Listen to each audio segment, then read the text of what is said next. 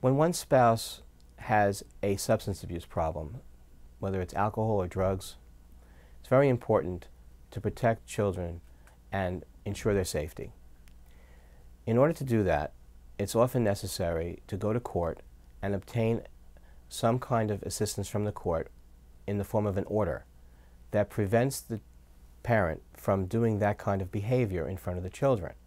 Now that's hard to actually control because a lot of the times that parent comes home drunk or abuses drugs outside of the house and then is in the presence of the children that way. And that can be very scary and dangerous to children.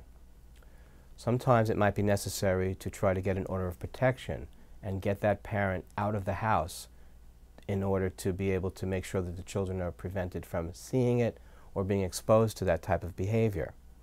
But the first step would be to contact the court through your attorney and see what kind of relief would be appropriate. It may have to be done through a motion. It may have to be done through a family court proceeding with an order of protection. The police may have to be called. It all depends, unfortunately, on the circumstances of that time. And that's a difficult situation because the children are the ones that are suffering, and the protection that they can be afforded through the court sometimes is only a Band-Aid.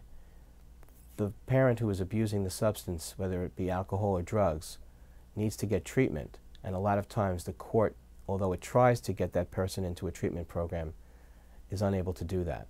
So it's a pretty tricky issue.